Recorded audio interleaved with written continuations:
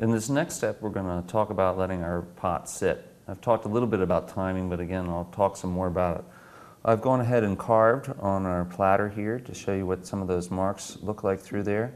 However, I may let something set up before I make some marks in it. I let this piece get a little harder. You can see that it has set up a little bit more, and I'm much less likely to get some of the ribbons of clay get in and interrupt some of the slip decoration I had. So I probably would let the piece set up a little bit, let it dry, let the shine go away from it before I would go ahead and make some marks. Here's a platter that I threw the other day where I've come ahead and carved in it at a little bit later stage. So timing is key, knowing when to address the clay.